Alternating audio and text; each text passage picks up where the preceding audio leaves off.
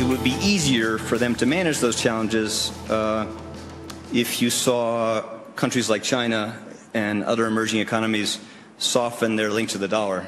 Because if they do that, they'll have a little more flexibility to manage those inflation pressures and not risk getting behind accelerating inflation.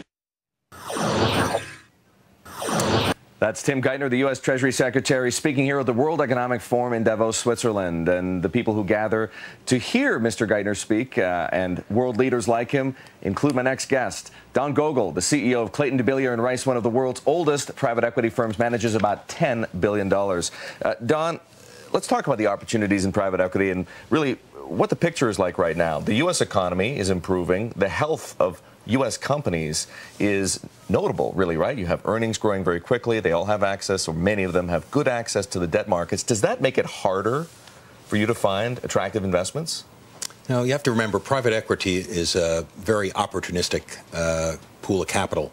It's transitional capital. It works in unusual circumstances. If everything's good, if everybody's happy, if everything's growing, maybe private equity doesn't have the same opportunities.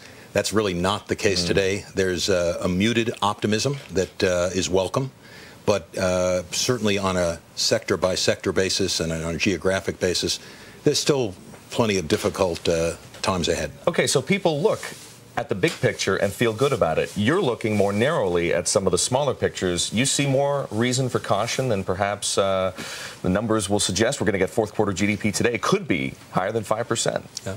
I think GDP growth is going to surprise more on the upside, and I think that's probably true in whether you're in the high-speed lane, the middle lane, or as people have described, the slow lane of what's happening now in the Eurozone. That notwithstanding, if you look behind those headline numbers, there's still some structural imbalances. We've got fears of inflation. We've got fears certainly of spikes in commodity prices. Consumer sort of strength of buying is fickle, to say the least, and in some countries by no means has returned. So still hard to project, and really that's what good investors do. They've got to look through the current difficulties and look to the long term. Ultimately, private equity is a medium to long-term asset class. We don't trade on today's news. We're looking for what the world's going to look like in 5 years. There have been two very successful private equity-backed IPOs the last few days, Nielsen Holdings and Bank United just last night. Is that going to, does the fact that the IPO window appears to be opening for private equity, is that going to drive you to bring more of your companies to market this year? I think there's no doubt that we and others are going to take companies that we have invested, built slowly, and built management teams and market share.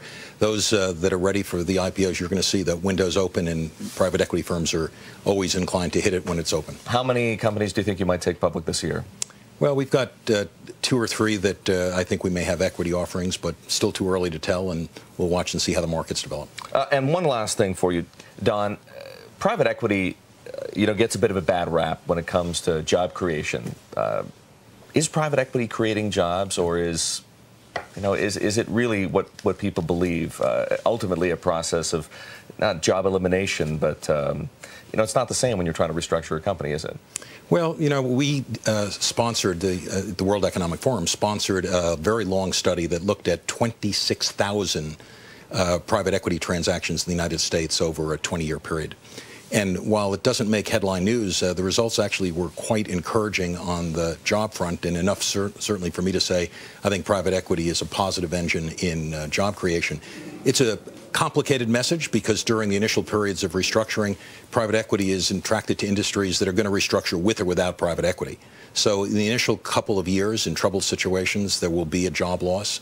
But what the data shows is that private equity ownership after an initial period of job loss makes up for it in the next sort of 2 or 3 years. And if you add in the greenfield, that is sort of a new store opening, new warehouse, private equity then outperforms the non-private equity owned companies in the same sector. So again, long-term asset class, job creation, patience, but private equity will do its job to create jobs. Don, thanks for joining us here at the World Economic Forum. With that perspective, Don Gogel making the case for private equity as a job creator. Deirdre